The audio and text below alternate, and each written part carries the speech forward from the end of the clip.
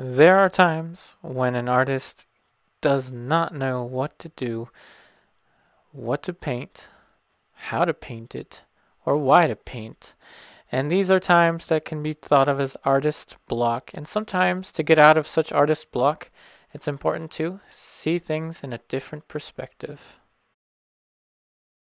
And here's an image of our model Richard, and I'm going to keep a picture of him to the top left corner of your screen so you can refer to it as the painting develops. And as I usually mention, if you would like to have access to this photo reference, please check out my Facebook photo reference group.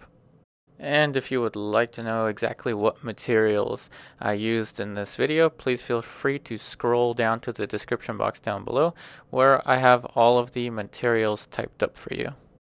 Now, since we are talking about a different perspective on creating paintings, let me elaborate that the approach is going to be first drawing, as you're used to. I haven't drawn in charcoal in quite a while, but we're using just a Nitram charcoal, and I'm using a chamois to erase. The idea here is to get the basic block in. You know how you've seen in countless videos. Now once I get the block in check, I'm actually going to spray a little bit of light fixative over the outlines. Only one coat of fixative, however, because I don't want to completely seal off the acrylic gesso on this cotton canvas that we're using. By the way, this is a cotton canvas that is mounted onto a panel. And remember, the block in just means that I'm simplifying all of the complex forms of the head into just a few simple straight lines and angles. As you're seeing, each feature is pretty much just, I don't know, between 4 to 6 straight lines and angles, and that's about it. Just moving these shapes around. Now this is edited, so it's going at a much faster rate. It is still in real time, but I'm not showing too much of the footage where I'm going back and forth with the charcoal. So now the lines look darker, don't they? And that's because the charcoal has been fixed, or however you want to say it. I sprayed fixative onto the charcoal. Very light, however. I didn't want to completely seal off the acrylic gesso on the cotton canvas. Now let's talk about the whole different perspective thing. So as you're seeing, I'm starting to mix up the color value web right away, just like I would with the Alla Prima technique. And this is actually going to be kind of a hybrid of the classical approach and the Alla Prima approach. So let me let you in on a little bit of what was going on in my mind as I was developing this painting. As I mentioned the week before, I was going through some artist block, which means it was really hard to get myself to paint and to know what to paint. So for those of you that wanted to see the continuation of that studio painting that I started last week, I still haven't worked on it, but I can continue to do that. But I do tend to lose some I do tend to lose viewership if I repeat the same painting from one week to the other. So what I recommend is you check out my Instagram, and you'll see the development of pretty much all of my studio paintings. Now to elaborate on the color value web that I'm developing here, as you'll notice, I brought back the gray glass palette, so you'll be able to see pretty much almost all of the mixtures that are caught on camera. So I went about going between yellow ochre, alizarin permanent, and sap green. So going between the sap green, the alizarin permanent, and the yellow ochre. Now these flesh tones in particular are quite different. They're quite, I want to say, because of the lighting. When this photo reference was taken, it was taken at the Hood College Portrait Group in Frederick, Maryland, which I attend. It's an open portrait painting group. My buddy Bill Mapes runs it. The lighting was kind of different that day because it was a bright and sunny day. The lighting itself was warm. The background is kind of greenish. So the color variations are going to be quite interesting to try to replicate. So as you're seeing, we're starting to develop the halftones starting from the darkest shadow that we painted in there and bouncing between the sap green and the alizarin permanent helps me get those kind of muted middle tones to change the hue from warm to greenish to pinkish. So each little section of the flesh tones I'm kind of varying in terms of its relative temperature according to the shape surrounding. And that's kind of a long-winded way of saying the difficulty in this color scheme is that there are both warm colors and cool colors at the same time. So balancing between the warm and the cool colors at the same time, it really helped to balance between the sap green and the alizarin permanent. And what I purposefully did was try to avoid my burnt umber until I absolutely needed it. Now, talking about different perspectives, so let me tell you what is different in this painting. As I mentioned, I was going through artist block. I think I'm all right now, but the past few weeks have been kind of difficult for me production wise. I was just sitting around. I didn't know what to paint. I didn't know how to paint it. I didn't have enough time to do a classical painting and then have it all ready for the next due date for a YouTube video. So I just said, forget about it. I'm just gonna put the canvas there, get my paints out, get the charcoal, and just paint. So this is what happened when I just decided to say, just forget it. All of the pressures of trying to produce quality work and all of the pressures of not only being a YouTube creator, but being a portrait artist that has a certain, certain reputation online at least, I just said forget it. And I started just working.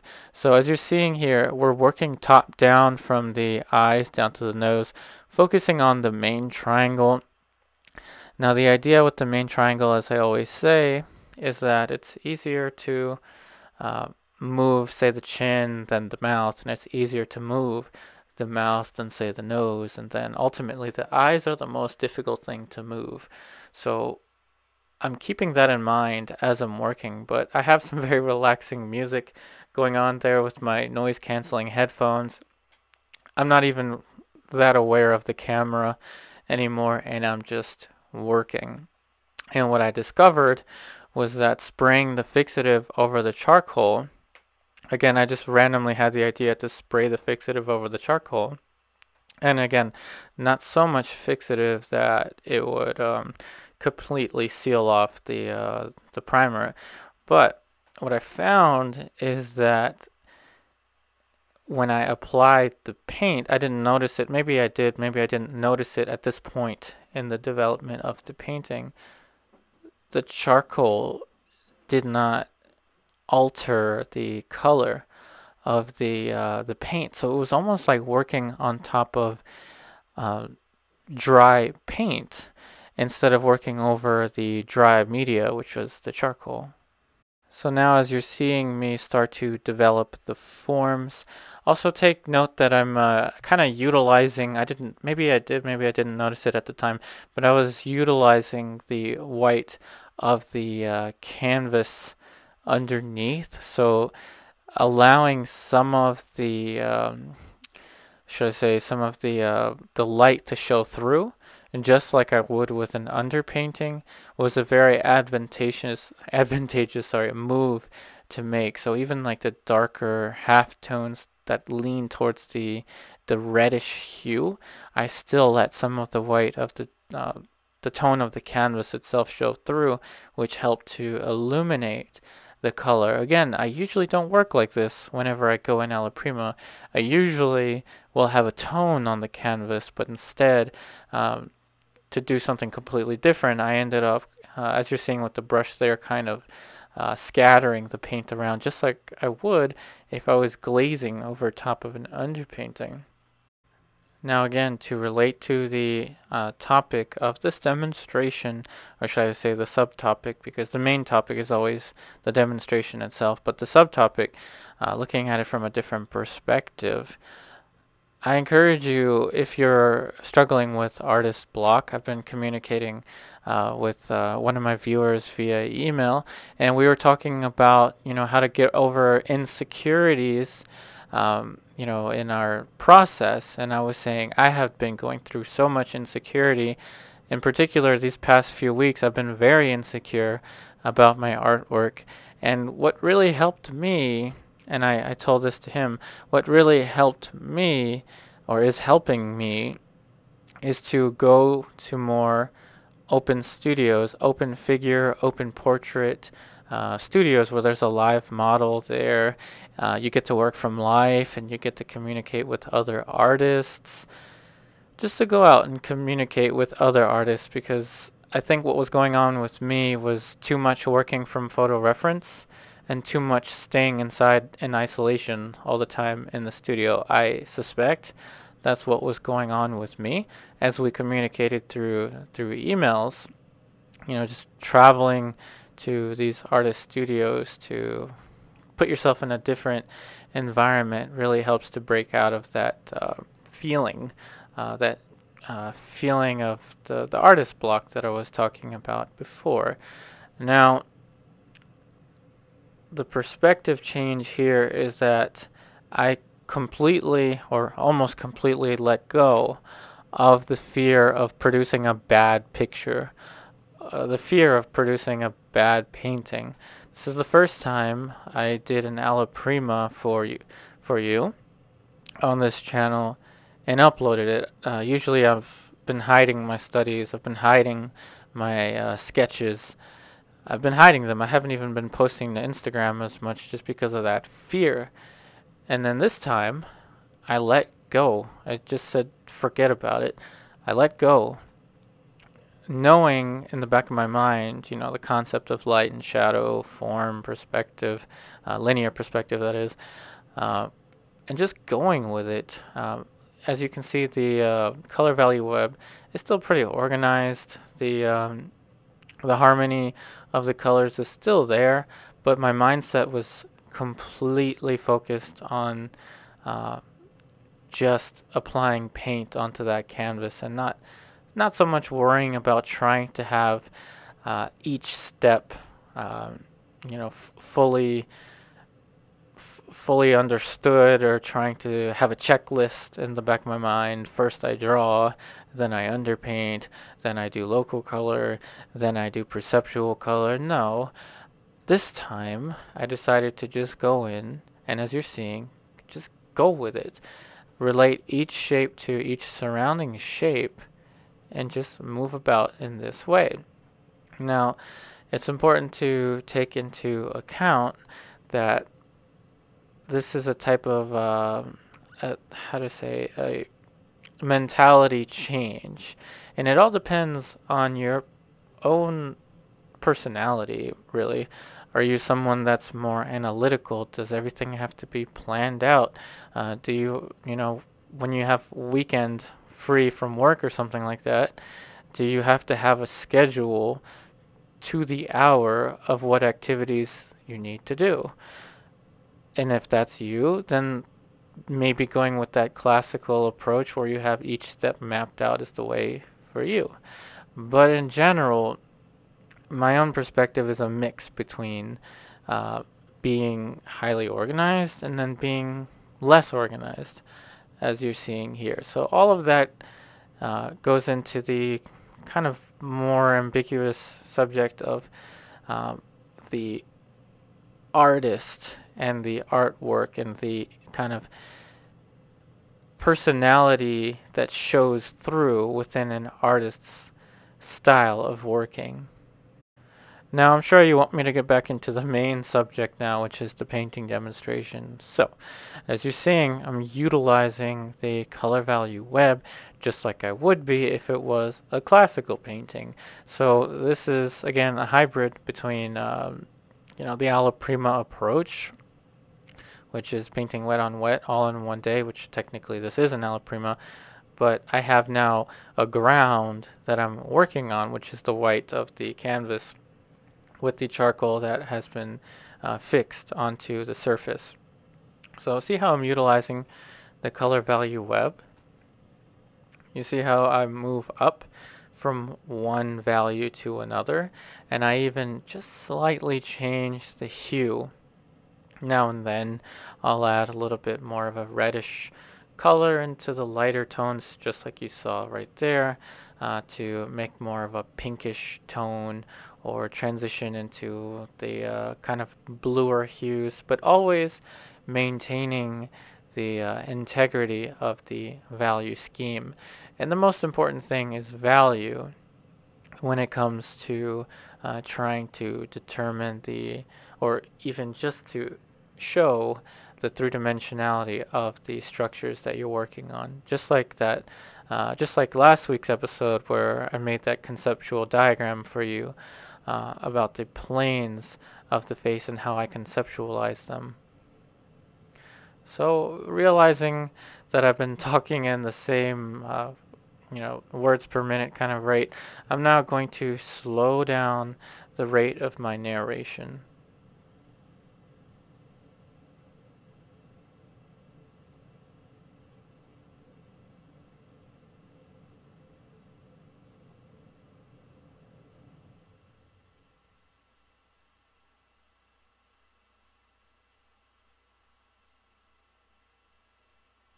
And as we put in that little plane change underneath of the lower lip, you'll notice that I'm actually trying to add a little bit of a cooler tone, so that has a little more influence of the sap green into it. I know it seems kind of weird to, in such a few colors, such few color combinations, sorry, the yellow ochre, the alizarin, and the sap green, and of course the flake white. Just such few colors can produce these tones that we're working. Now, I am using the cadmium red in the more pinkish areas. In general, I don't really use alizarin for pinkish light colors. Rather, I use it for kind of more darker, warm colors. So there was a little bit of a jump between the previous clip and this clip, as I'm now going to transition back into the regular words per minute. So remember I said I was very focused on the painting. My camera shut off, so yeah, this camera shuts off after 30 minutes if I don't keep track of the on and off button.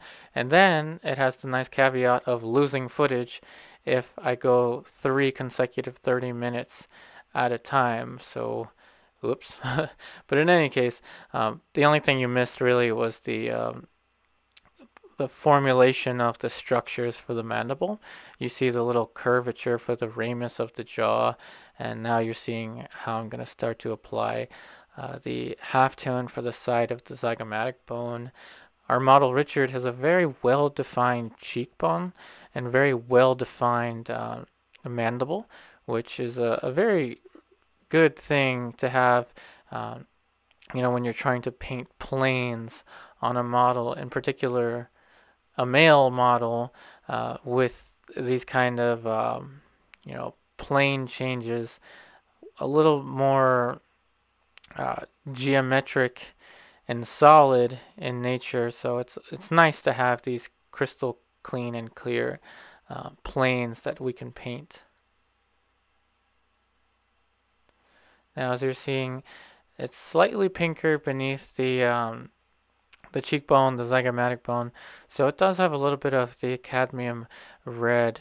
Now, the mandible itself, a little bit below the mandible, does have a touch of the burnt umber.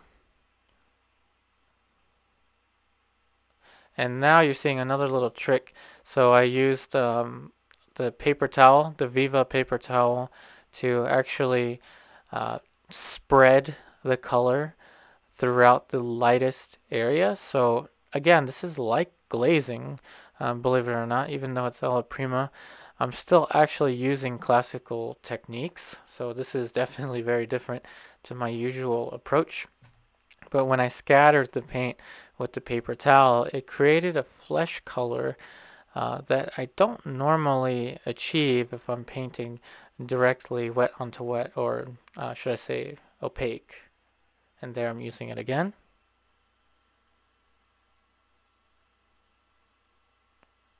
And this is what I want to encourage onto you, is to just let go. Sometimes we as portrait painters in particular are so I don't want to say detail oriented, but we're such perfectionists. I think that's the word. We're such perfectionists that any little thing can kind of, set us towards a catastrophic chain of events where we kind of feel kind of pity onto ourselves. I don't know if you can relate to me. I've been talking with a lot of you through email, so thank you for all of you that have been replying to me on email. I'm a little bit easier to reach on Instagram or on email than the YouTube comments, but in any case, that kind of losing that fear of being such a perfectionist actually helps in some way to achieve likeness of a model. So again, I'm trying to relate the topic here to the development of the painting. So you're seeing each plane on the ear being developed in the same exact way as the planes of the face. But what I'm trying to impress onto you is that relating shapes and drawing the best that I can and still being loose with it and kind of carefree in a way can still produce a fairly close likeness to the model without having to over measure too much. And it's about that time again for me to slow down the rate of narration.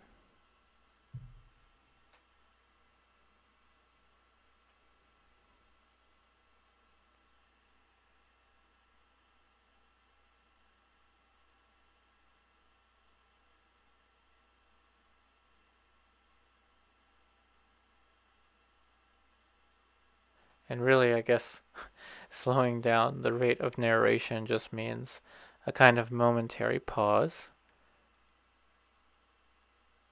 just so I don't fill up the video with too much of the same kind of words per minute speaking. Excuse my English there.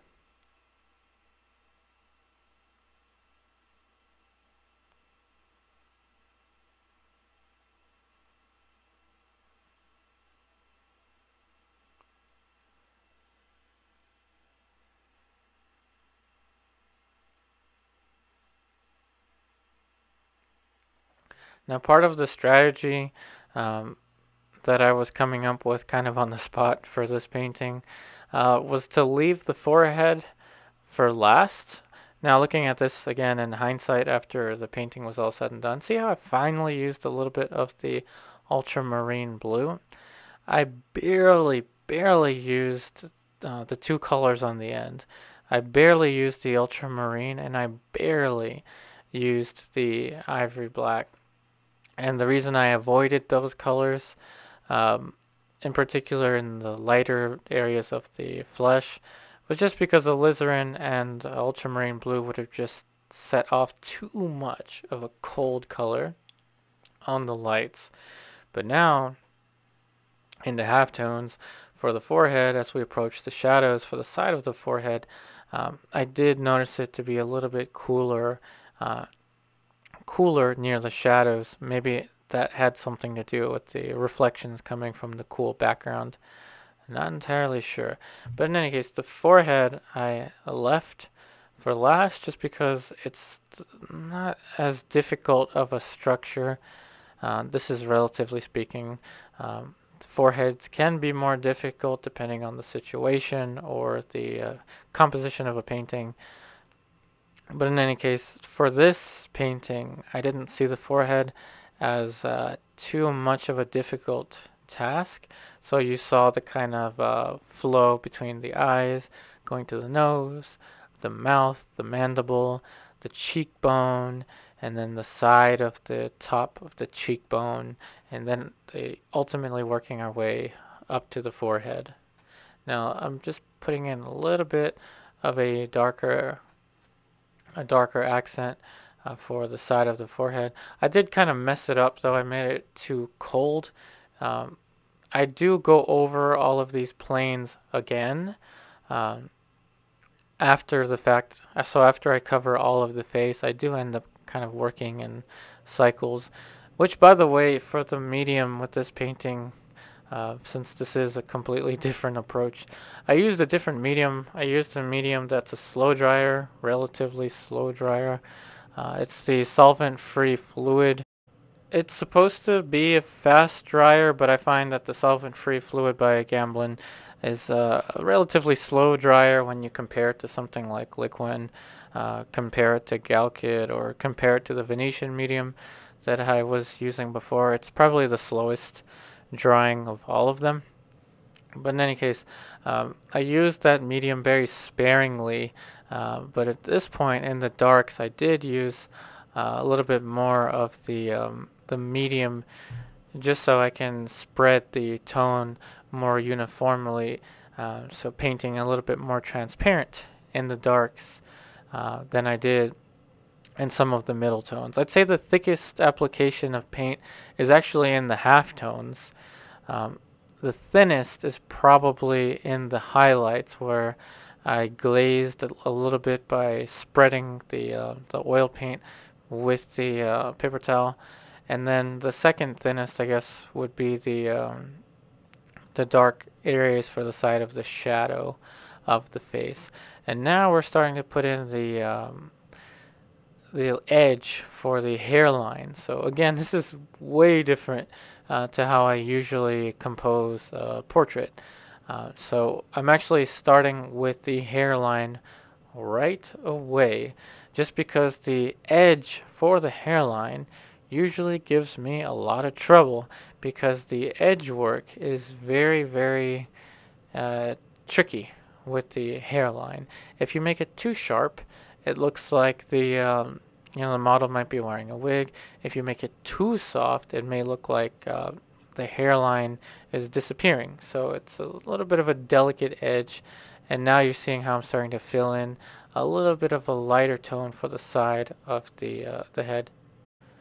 And now we're putting in the lighter planes right above the middle portion of the clavicles, and then we're putting in the side plane from the corner of the neck as it rolls towards the suprasternal notch. So again, this video, on top of guiding you through the development of this painting, also has a lot to do with artist block and a lot of the feelings that we get as artists when, we're not entirely proud of our work or insecure with our work. In particular, the past few weeks, I will share with you that I had a lot of insecurity, still do, with my work. I've applied to numerous schools to teach classes or to have workshops, and no one's really taking me. So that adds a lot of stress to my life as an artist, and trying to, survive as an artist, constantly being rejected by competitions and schools and things like that. It really gets to me. And again, this is just part of being an artist, learning how to work through the artist block and some feelings of insecurity. And now switching gears back to the main topic. So I'm being very cautious with the silhouette, the side of the face, putting the sharpest edges towards the areas of focus, the cheekbone in particular, making it a little softer near the eye. So I'm quite cautious with the edge work with the side of the face. I don't want to have too many of the same edges. As I've had this kind of conversation with those of you that are on my Patreon. We talk a lot about edges in particular in the live chats where you're seeing me paint in the studio. See how I covered the rest of the background. And by the way, the background color is just sap green and white. I chose to go with a pure color for the background, just to add, again, something kind of different, some kind of change to the way things usually go. But in any case, the silhouette, the outside shape of the head, I pretty much had to make up because the photograph, as you see, hopefully you see in the photo reference, the edges are too sharp and too same on the photo reference, and we don't really see edges like that. At least I don't think we see edges like that when we're observing the model from life. So now you're seeing we put in the darker accents for the clothing that the model is wearing, and I'm actually going to alter the color for the shirt that the model's wearing. The shirt that he was wearing in the original picture, or the shirt that he's wearing in the picture, is a little too saturated for my taste. So I will kind of bring down the saturation a little bit for the shirt. Remember, we're not copying the image. We are interpreting visual information.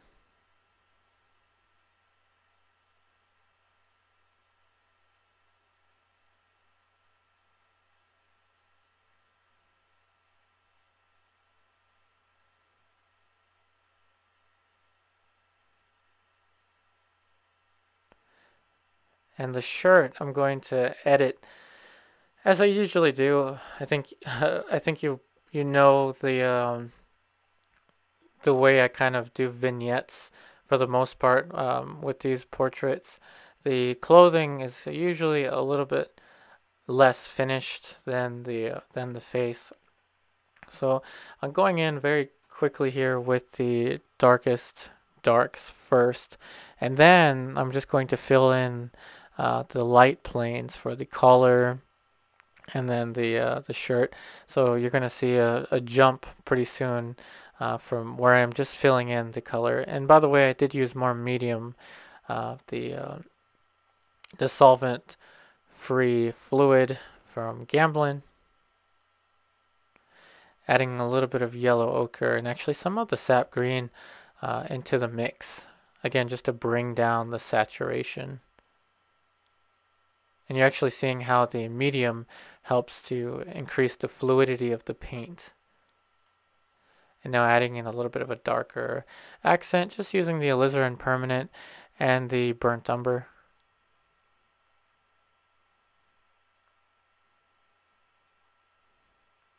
So just a few little dark accents for the shirt. I won't be doing too much for that. As you know, I usually leave the clothing as a vignette, meaning an area that's a little less finished in the painting to complement the areas that are more finished, such as the face.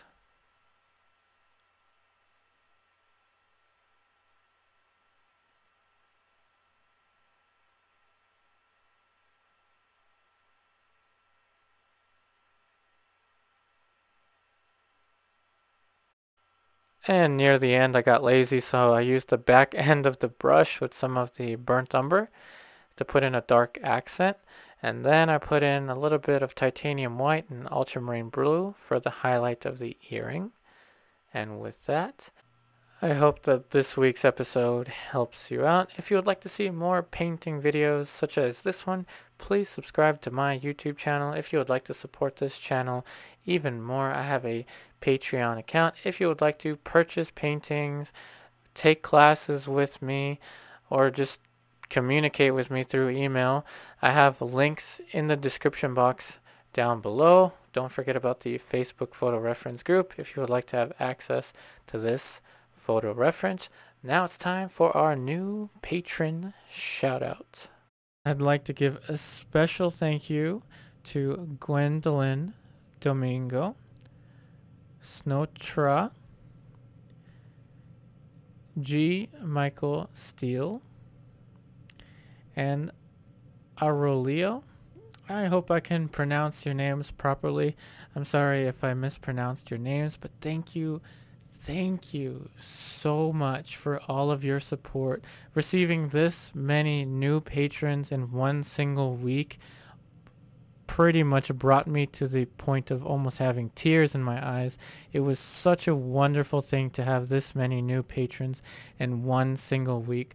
I look forward to working with you and communicating with all of you on my Patreon account. Again, thank you so much for your support.